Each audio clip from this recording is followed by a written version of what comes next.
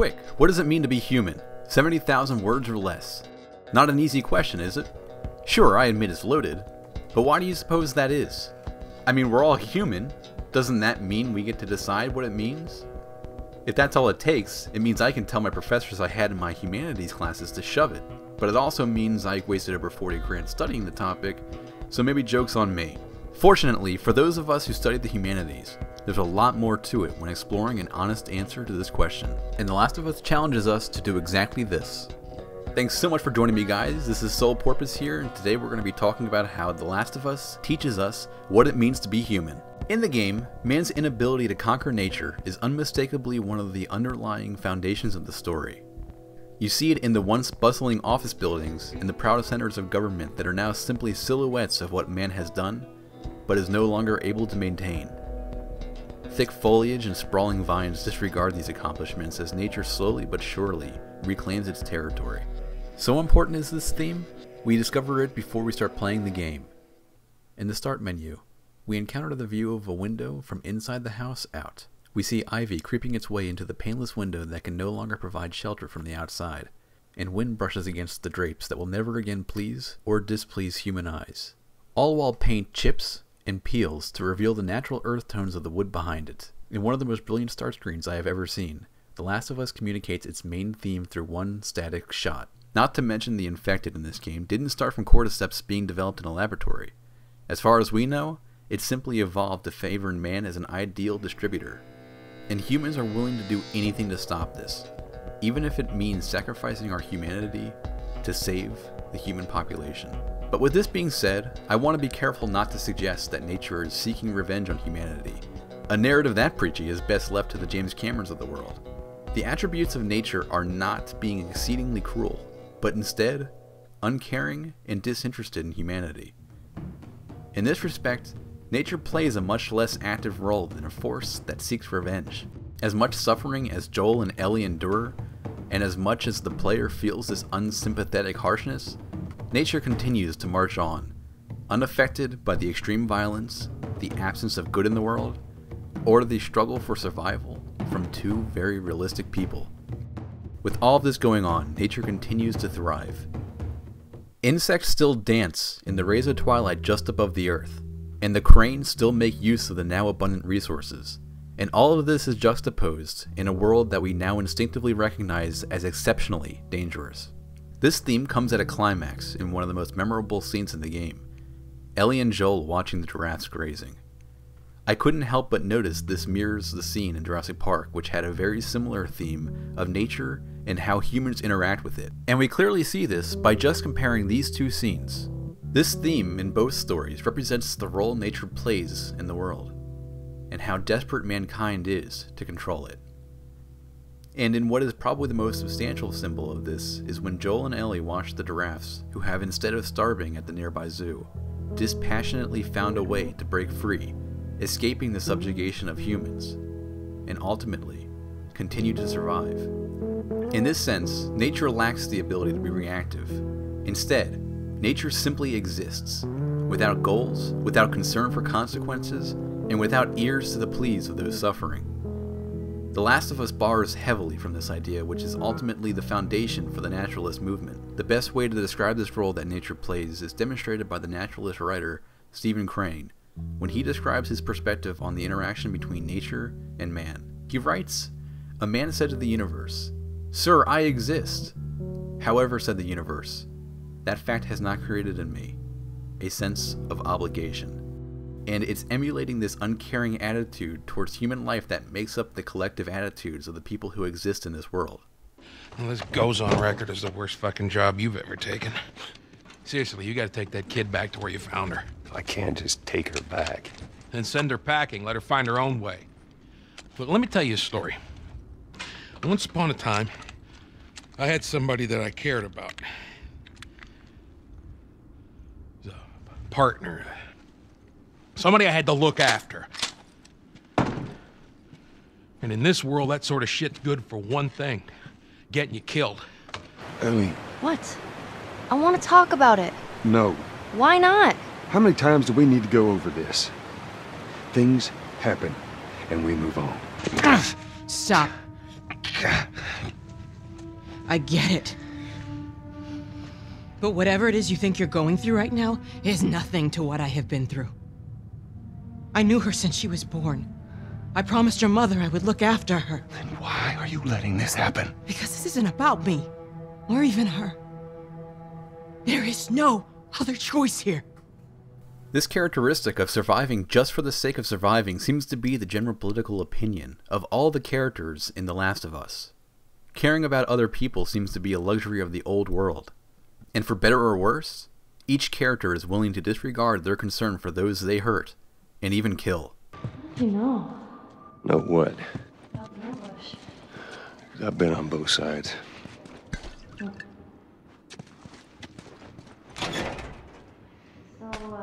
see a lot of innocent people? We'll take that as a yes.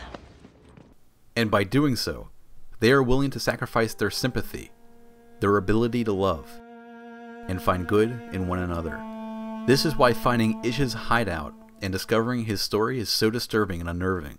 It goes to show that the morally dubious group we only just met in Pittsburgh prior to this have better chances for survival than the only group so far that, although we've never met, we still recognize as human. The comparison between the sewers and Pittsburgh reinforces this extreme naturalistic perspective. As was explained by Henry, humans are imitating a characteristic that is generally understood to be uniquely that of nature. Yeah, I thought you were one of them too. Then I saw you. If you haven't noticed, they don't keep kids around. Survival of the fittest. The gangs are able to survive as long as they killed the weak, which included children. Whereas Ish's camp created a domain that valued children. For this reason, it's one of the darkest chapters in the game, because if it weren't for the fact that Joel is a force to be reckoned with, the gang controlling Pittsburgh would still have been thriving because of their willingness to do away with the things that we view as sacred. And because Ish's society continued to place value in children, they were simply unable to survive. The implication of this is that in this post-cooperative world, we are unable to reveal our humanity while at the same time be able to survive, because the two are mutually incompatible. And the theme of resisting one's humanity in order to survive continues in one of the most memorable, as well as the most disturbing scenes, the winter chapter, where the Pittsburgh gangs made it clear that they were willing to sacrifice their humanity out of desperation, stealing clothes and food. David's camp had what seemed to be an organized and instituted inhumanity, where Cordyceps denies one of their humanity, driving otherwise normal people to kill and eat other humans. David's camp, a group of out-of-the-closet cannibals, does so without being infected. And what's more unsettling is the absence of desperation. So while David's camp is similar to the infected in losing their humanity, they still possess an important aspect of human capabilities: the ability to outthink, farm, and hunt other animals. And it's when this aspect is indifferently applied to other humans that suddenly makes David's vignette so distressing. Our ability to outsmart other animals is something that, without a doubt, separated us from the rest of the animal kingdom in the first place. But being able to plan and predict the outcome of our actions came with it a sense of morality, the ability to be thoughtful about our actions, and to be concerned with what the impacts of those decisions are when it comes to analyzing fairness and the well-being of others. This evolved trait is something that has largely been attributed to our success as a species. From it, we were able to build cooperative societies that would eventually value a division of skills and labor that, when combined, create what we recognize to be sophisticated civilizations. But when the actions of others blatantly disregard this value of what humans have to offer, we find it to be off-putting. Simply put, there is something that humans value in each other, and as a result, we naturally view ourselves as superior to the rest of the animals. And given the naturalistic perspective and tone of the game, and considering how we frequently see the other actors as animals, how is it that we discern ourselves from being anything better or above the other animals on Earth? By what right do we get to make that claim? We certainly aren't the strongest, so we aren't superior in that respect. But we can safely say that we are the smartest. So smart, we are the first animal to create, control, and harness the energy of powerful technologies like levers, wedges, and most importantly, fire. Fire enabled us to cook. and through this method we were able to chew a softer meat. That in turn allowed for our jaw muscles to shrink and our brains to grow even bigger and more powerful. But our strong brains don't only give us our morality, they give us the very thing that inspires our morality. Our passions like love, fear, and hate. Scientists and philosophers call this idea an emergent property. It's an unknown but still very real breaking point where a property, in this case our passions, makes a physical manifestation through a complex system, in this case our sophisticated brains. And because fire is so integral in making us human, and therefore a passionate animal, it's no wonder it's frequently a symbolic representation of humanity in literature and film. And with that said, Neil Druckmann, creative director of The Last of Us, has said that The Road, a similar story that's known for fire representing humanity, was among the inspirations for his story. So it's hard not to notice where fire is used and is not used in The Last of Us. We see it from the moment you take control of the characters in the game. Fire is ubiquitous, and so is the passion that is fear. Okay, I admit it might sound like a coincidence. What if this guy is just a disgruntled customer who has refused a refund for Transformers Age of Extinction? But more than just explosions, the game forces you to acknowledge that the out-of-control fires spreading throughout the city are comparable to the uncontrolled fear that's driving the characters in the beginning of the game, even going so far as to wholly consume some. For a substantial time after this, fire is strangely absent through the parts of the game where our humanity is suppressed and resisted. Of course, fear isn't all there is to our passions. We have other passions that have a much more practical purpose. Through the passion of love, we are motivated to be a more social species that forms connections with others. And through hate, we are driven away from those with whom our social nature will be negatively impacted, but with the added bonus that leads us to think that we would all do better in a world without the person who is on the receiving end of this passion. Our passions are the essential stepping stone that makes us who we are, more than instinct, which is simply an innate fixed pattern of behavior, and more than desire, which leads us to things that we find attractive. Our passions motivate us to take action. What The Last of Us teaches us is that we cannot ignore these passions. They might make the individual weaker, but they make society stronger, because even though our passions are an evolved trait, and therefore a product of nature, we obtain something that is completely unique and special: our human nature. And we learn that it's paramount to not disregard our human nature by attempting to emulate nature. There is no richer moment that we see this than in the final fight with David. What makes David such an unnerving leader is that he, as suggested by his cannibalistic nature, views humans as prey. And there's no question that David denies his human nature to emulate nature, to be consistent with the dogma taken up by the rest of the characters, as it's one of the first things he says to you in the final scene. You know, I really wish you hadn't killed James. He's a good kid. Just doing his job. Like all those people he killed. He's just gonna make our group stronger. You a mouse to keep. Stronger survivors. And this is no clearer than when David takes this a step further by reducing humans to just another animal in what is now the very symbolic steakhouse, where David literally hunts Ellie. This final scene feels this way as he attempts to lure her out by taunting her. Oh, hey, Ellie. I'm sorry about your horse. I truly am. I hope you take comfort in knowing that you won't waste any part of it. As well as using broken plates that act as sound traps. And then there is the opening and closing of this winter chapter that's so striking when considering the failure to distinguish humans from the rest of the animals, where the chapter opens with Ellie hunting and killing a rabbit, compared with the chapter's closing, where David says to Ellie,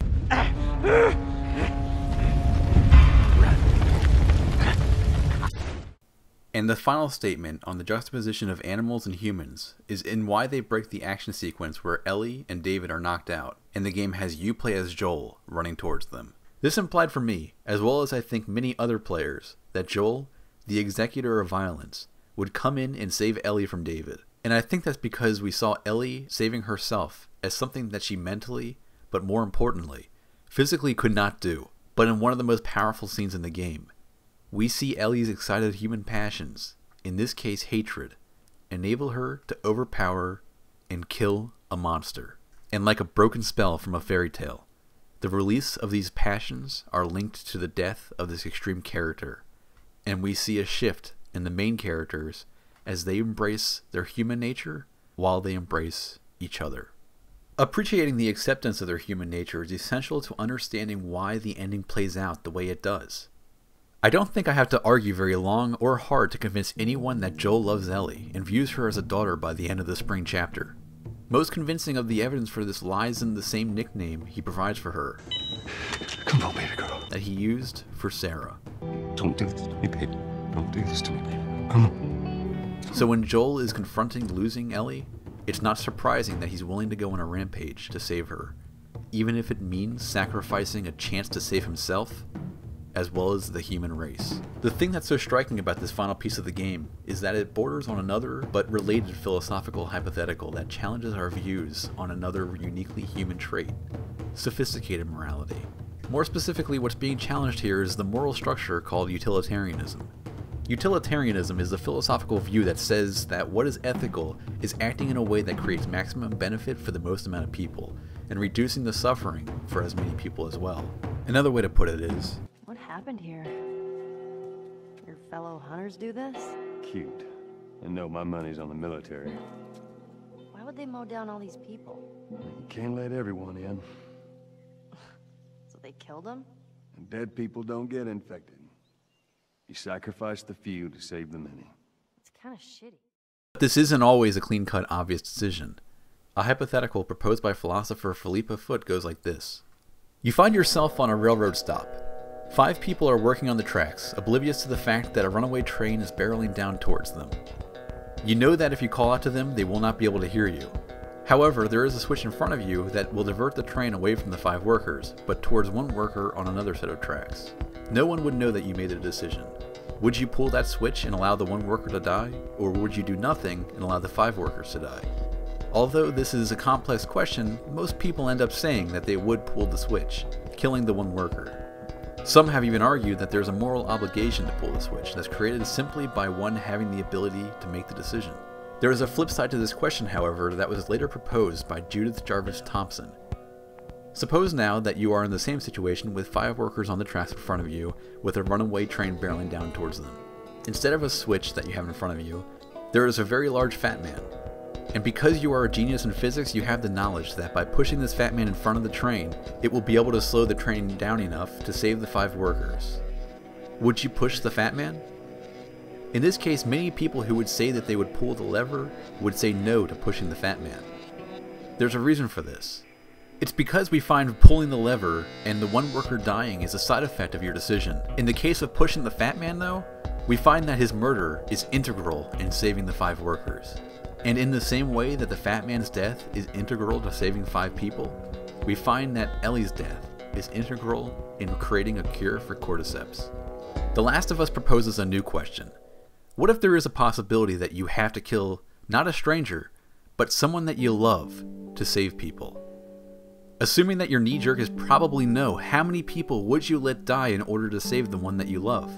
This is a much more difficult question, especially if you consider you very well may be letting everyone die. The reason we find this to be an especially tricky question is based on the philosophy provided by David Hume in his writing titled A Treatise on Human Nature. In this, as you may have guessed, he discusses the different aspects of what it is that makes us human. And related to the moral and final challenge we see Joel face, Hume dedicates an entire book called Of Morals to this topic. He makes the case that we have 2 different kinds of morals which he refers to as virtues. The natural and artificial virtues, both of which contribute to us being a stronger social species.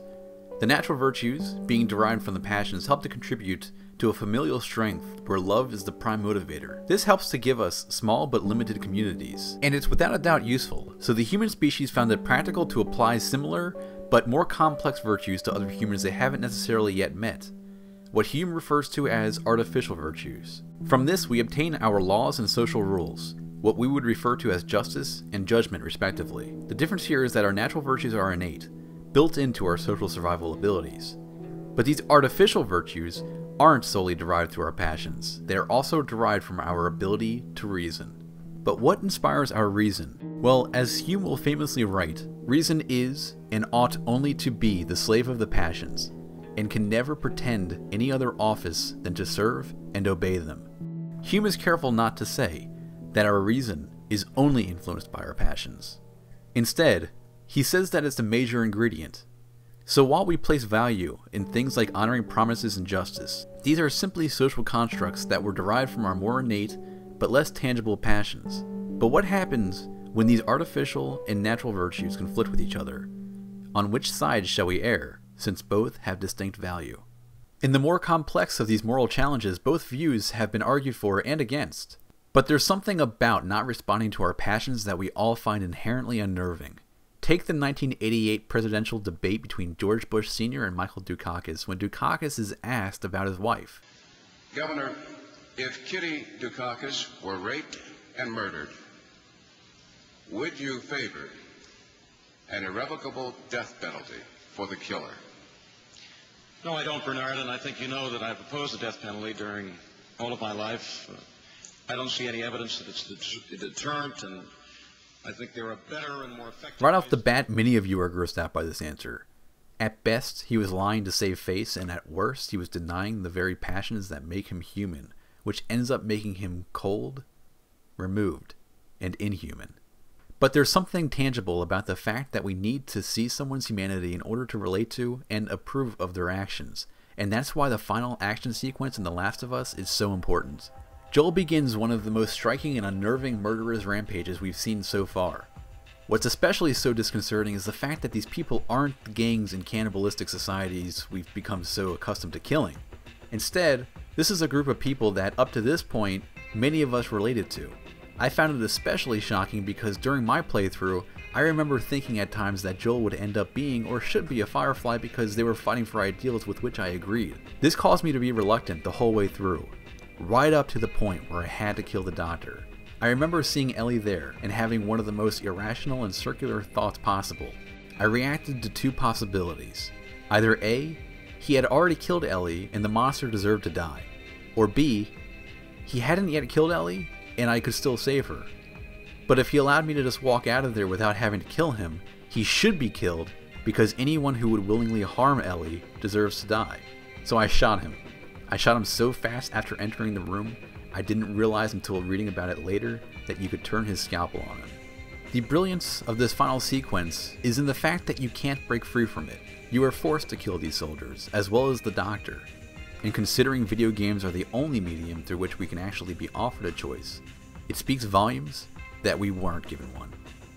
What's more is that as much as you find it uncomfortable to kill these people, there is still a moral argument to be made about how Joel is still ignoring the artificial virtue of creating a vaccine for humanity, which would ultimately end all of this. Whether you agree with Joel's final rampage or not, it's simply too messy to maintain the assumption that most stories allow us to hold, the assumption that we are playing the hero. And with this, the final naturalistic theme in the game is revealed. We no longer can see Joel as a hero. Through all of his violence and passionate killing, we are forced to see him as someone filled with flaws, passions, and love. We are forced to see Joel as human. Because of the lack of choice, we can't separate ourselves from viewing him as just a character. We are forced to justify his actions, and to make them consistent with our own morality. This is something that Grant Voegtle thoughtfully and brilliantly explained in his video titled, The Last of Us Changed My Life, In-Depth Analysis and Dissection. And as if his contribution to the discussion on the game weren't already enough, I'm proud to introduce him to say just a little bit more. Gaining insight into Joel's moral dilemma and how this affects the player brings us back to the foundational dilemma SolePorpoise just touched on. Should we honor natural virtues over artificial virtues? Because both can be interpreted to be essential to our humanity. Just as the nurse viewed Joel as an animal for prioritizing these natural virtues over artificial virtues, I viewed her as an animal for doing the exact opposite. So which should be prioritized as being the most moral? Well, what is evident from the comments I've received on my video is that we don't have access to one agreed upon right answer. There appears to be a sort of 50-50 split between those who felt guilty for robbing mankind of a cure, and those who would stop at absolutely nothing to rescue the one emotional anchor in Joel's life. So, because an argument can be made for both artificial and natural virtues, and my little unofficial survey leaves us split as to a definite answer we can make, It's tempting to say that the only conclusion we can draw is that we don't have any right answer. But that's not necessarily true. As SolePorpoise will explain, there's a key moment where the right answer is revealed, and the player is already aware of it. In the powerful and emotional moment where we are tricked to believe that Joel allowed Ellie to be sacrificed when we see him driving away from the hospital after your confrontation with Marlene, I remember feeling, and I don't think this was unique to me, disgust for Joel. Viewing him as a coward who let his survival instinct get the better of him, and consequently Ellie. And by allowing us to compare this feeling with the relief of seeing Ellie in the back seat, we see how close we came to watching Joel place more value in social stability than our human nature. Although we wouldn't yet be able to articulate it in the moment, the feeling of relief speaks more than any justification for why Joel's actions were immoral. It shows we are all programmed to recognize our natural virtues before our artificial virtues. Through the story of Joel and Ellie, I am tempted to make a utilitarian argument, something about how they will share their value with others and society will be better for their story. But I'm torn because I have to admit, this is just a happy ending where I get the best of both worlds through wishful thinking. But just because this ending doesn't fall into this artificial moral system of utilitarianism, doesn't mean that what Joel did wasn't moral.